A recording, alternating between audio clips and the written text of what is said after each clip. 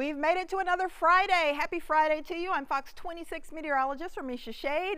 This is a look at what's happening in the tropics. Less than 2 weeks now left in our 2023 hurricane season. We've escaped without being hit by anything for Southeast Texas. We have had several named storms, about 20 for the Atlantic, the Gulf of Mexico, and the Caribbean, but none of them have come our way. We are still tracking one system currently rolling over portions of the Caribbean. We've got parts of Jamaica still getting some heavy rain from this, eastern Cuba, Haiti, and even over towards the southeastern portions of the Bahamas. So this is a potential tropical cyclone. It's basically when the hurricane hunters fly into it, they think that there's a decent chance it may develop into a tropical storm, and they go ahead and start to call it potential tropical cyclone. So it's technically not a tropical cyclone just yet, but the chance for it becoming a tropical storm was very high yesterday, around 70%, but now conditions do not appear to be quite as favorable for the system to turn into a tropical storm. Of course, it would have been Tropical Storm Vincent. Now there's only a 30% chance for that happening.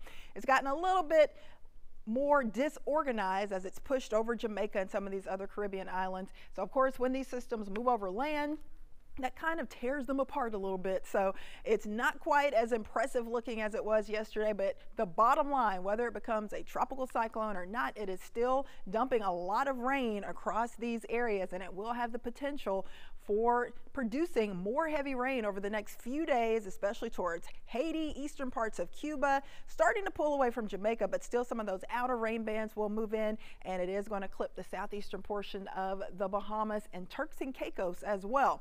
The tropical storm watch for Jamaica was just discontinued, but we do have the tropical storm watches still for eastern Cuba, and you can see also towards the Turks and Caicos and for Haiti and the southeastern Bahamas as well. Here is the track. It is still forecast to briefly become a tropical storm with 40-mile-per-hour winds by noon tomorrow. Currently winds at 35 miles per hour, and it is booking it, moving to the northeast around 17 miles per hour. So it will quickly race away from those Caribbean islands over the next few days. In fact, by Sunday, it's going to be all the way up just to the east of Bermuda, likely losing tropical characteristics by then, but still with winds right around 40 miles per hour. So I don't think we'll have to worry about this system for too much longer, but over the next few days, it will continue to be a heavy rain threat for parts of the Caribbean. As far as those water temperatures, they are still pretty toasty in the Caribbean. Low 80s for west central portions of the Caribbean, low to middle 80s across the eastern Caribbean, and still fairly warm water in the southeastern Gulf. That 83-degree temperature showing up there with that buoy close to South Florida, but water temps elsewhere in the Gulf starting to cool off, many spots in the 70s. So that is good news. That is a sign that maybe things are finally starting to wind down. That's usually what happens this time of the year.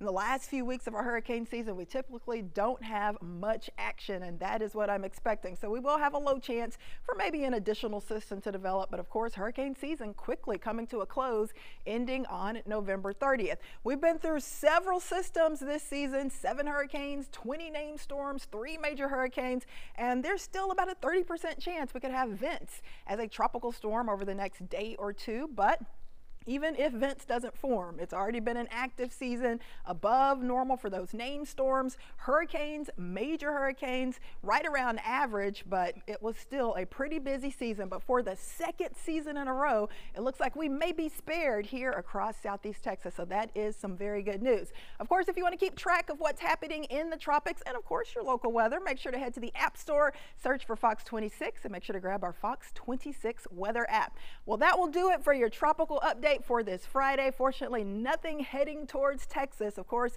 we're entering into that big time holiday period, and we don't need extra troubles from the tropics. And it looks like right now we won't have to worry about it. I'm Fox 26 meteorologist Ramisha Shade. Enjoy your evening and have a great weekend.